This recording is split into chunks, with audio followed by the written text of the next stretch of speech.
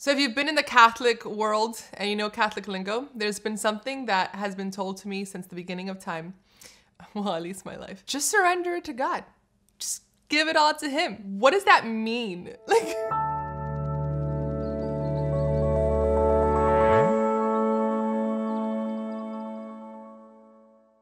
my name is Pablo, and this is Ascension Presents. So we see this and we hear this all the time. So on one side, we have this like, just give it all to Jesus mindset.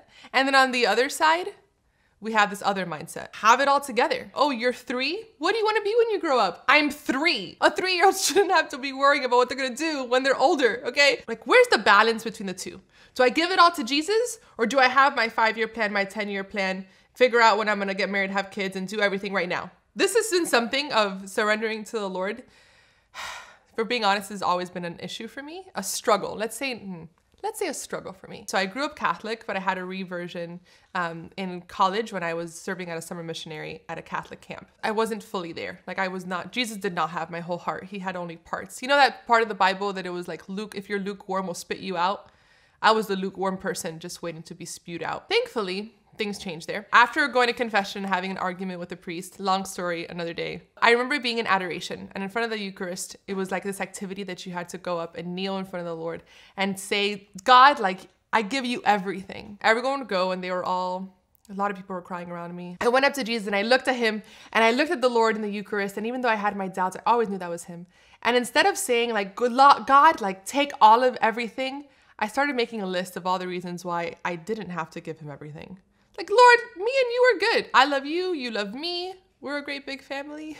I'm not killing anyone. I'm not doing drugs. Like, we're good. And the priest behind me looked at me and he said the words that forever changed my life. And he said, stop fighting and surrender.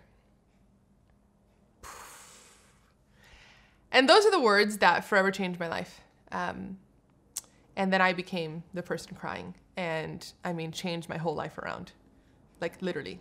My career, my school, broke up with my boyfriend, changed my friends, everything. And I wish I could say that it was like, and then everything was great. No. You know how we were talking about the power of words? That saying, stop fighting and surrender, is constantly in my mind. I constantly have to tell myself these words over and over and over again on a daily basis, because I want to be in control. I want to figure things out. I have my plan. I want to know what's going on. And I'm not super organized. You should check my room out. But I want to know what's happening. And God really put this to the test, especially this past year. Like all of us, I really wanted to travel. And I had my dream trip planned. The Holy Land, okay? Like, Jesus is from there. To walk where Jesus walked, that's amazing. But for me, it was double special. So for those who do not know, I'm Dominican, from the Dominican Republic, but I'm also Arabic. And my grandfather was raised in Bethlehem, you know, where Jesus was born. So for me, it was gonna be this super epic trip. Jesus and my family, like going to the land of both. And then I was over there, so I was gonna, you know, go to Egypt, see the pyramids, go to Greece, go to Dubai, why not? Go to Russia. And then, you know, on the way home, stop in Fatima to see Our Lady. And it was gonna be this epic trip, and I was so excited. Then the whole world was put on pause, and everything was cut. And instead of all the travels and all the conferences and all the things I had planned, I found myself in my room, sitting, doing nothing, which was horrible and also great. In the stillness and in the stopping, I was reminded of something, a very important lesson that I oftentimes forget and need to remember. And that is that I control nothing. And it's funny because I always say that prayer. I literally, before filming this, I said, God, I am nothing and you are everything. And I repeat it so many times, and I say it out loud because I need to be constantly reminding myself that I am nothing and you are everything, Lord. And I need to give you control. And so, yes, I'm gonna make plans, but at the end of the day, if it's not a part of what you want, God, I don't want it. So why is this so difficult? One, pride, because I wanna figure things out on my own. Two, detachment is really hard to be able to like say, Lord, no, like it's okay. It's okay if things don't go the way I want. Even saying that tastes a little bit like vinegar in my mouth, not in a good way. But it's great to be able to recognize, okay, this is something that I want to work on, and I need to be able to give this to you. Something that I love about people, the religious life, that they take vows of poverty, chastity, and obedience. And the obedience one has always been someone that I'm like, oh, that sounds so rough. But the way they describe it, it's like, yes, but you're making the choice to willingly give control to God. And in that surrender, there's freedom.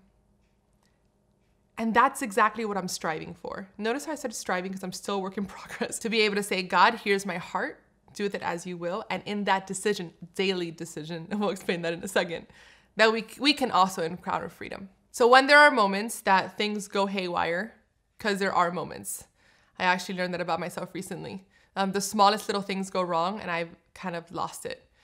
My student forgot his t-shirt for a retreat. And in my mind, I was like, it's over. Like the retreat's just done. Like, how is this retreat gonna function because you forgot your shirt? And it sounds silly, but in the moment, I feel like it's my retreat. Like I have to plan it and it has to be done in a certain way.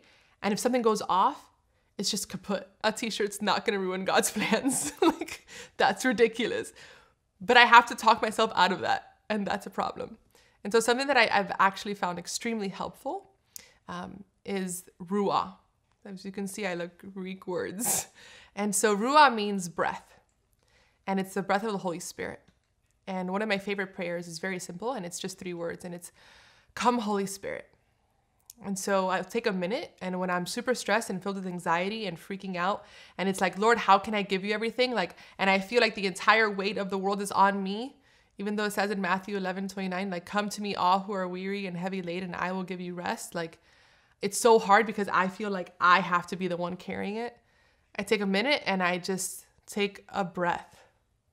And when I breathe in, I say, come Holy Spirit. And so I'll just breathe in. And when I breathe out, all of my stress, all of my anxieties, my worries, I literally picture myself giving them to the Lord. And I have found that so helpful.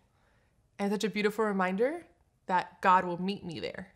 And he will meet you there if you simply invite him in. Practical ways to do this. The more you have a relationship with God, the better you will trust him and the more you will want to give him control. It's kind of like in any relationship of a marriage or relationship of a family.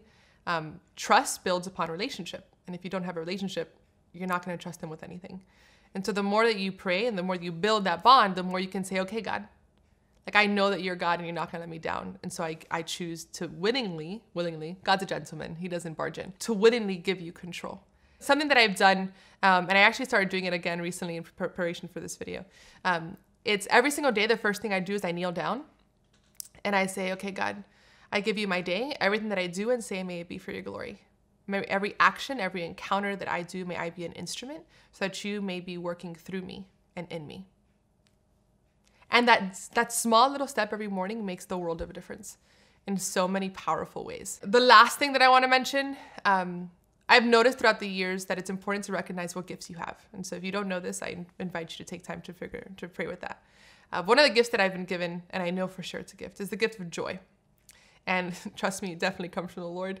And what's something in that, I think sometimes people can mistake my joyfulness for childishness. We're called to have childlike faith. I mean, Jesus literally says to be like the children. And what does that mean? A child just trusts that their father's gonna supply. My nephew is not freaking out about what they're gonna feed him. He knows we're gonna feed him. We're gonna feed him well, that's right. He just knows that he's gonna be taken care of. And so in this, the more that I can be like a child, and the more that I can have a childlike faith and say, God, I'm gonna do my part, but at the end of the day, you're my father. And you're gonna supply my needs. And you're gonna give me all the things that I need. Because you're a good and faithful father who loves his children. And you're not gonna let me down. And in that childlike faith, and trusting that God is God and that we're the children and that we're not God, so we shouldn't have it all figured out, there's a beautiful, deep surrender. So prepare. Take out your resumes. Do what you got to do. But at the end of the day, know that he's the one that needs to be in control. What is it in your life that you need to give God control over? Is it, obviously, I think all of us need our hearts, right? But are there certain relationships that we're clinging to that we don't want to surrender? Is it our future that we're freaking out about? Is it where we're going to study? Is it certain sins or attachments that we just don't want to relinquish? What is it that you need to surrender? What's holding you back from giving God your all?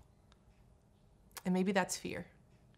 But the Lord is saying right now, like, do not be afraid, for he is with you. So let's pray. In the name of the Father, and of the Son, and of the Holy Spirit. Amen. God, just ask that you may send your Holy Spirit upon us right now. All that I am and all that I have, I give you glory. And we ask, Lord, that at this very moment that you may come upon us and bring to light what it is that we need to surrender to you. And we're going to say this through the words of St. Ignatius of Loyola. Take, Lord, and receive all my liberty, my memory, my understanding, my entire will, all I have and call my own. You have given all to me. To you, Lord, I return it. Everything is yours. Do with it as you will. Give me only your love and your grace. That is enough for me. Amen. In the name of the Father, and of the Son, and of the Holy Spirit. Amen. So every single day, wake up and give it to him. And that's all we got to do. It's that simple or not complicated. You get what I'm saying. Try it. Have a great day. Bye.